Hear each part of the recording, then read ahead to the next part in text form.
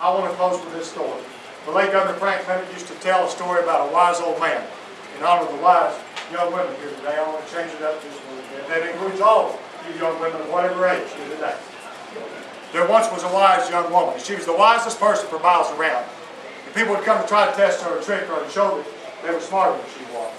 But they never could. And one day a young man came up to her and he held his hands just like this. He said, "Young woman, this bird I hold in my hands, is it alive or is it dead?" And the young woman was wise. And she knew that if she said that bird was dead, the young man was going to open his hands and the bird was going to fly away. But if she said that bird was alive, the young man was going to crush his hands together, crush the life out of the bird, and drop it lifeless to the ground.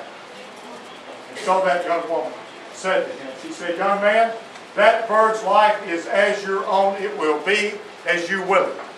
It will be as you will it." Ladies and gentlemen, so it will be with us and the people of the 8th District.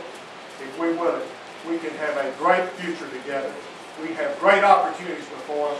Together we can do those things that we ought to do, and we can achieve what we ought to achieve. I'll give you every ounce within me. I won't ever stop working for you if you give me the chance to start every day in every way that I can.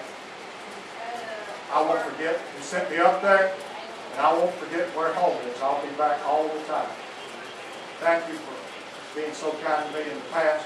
Thank you for what you're doing for me in the future, and I look in the present, and I look forward to working with you in the future. Thank you, and God bless you.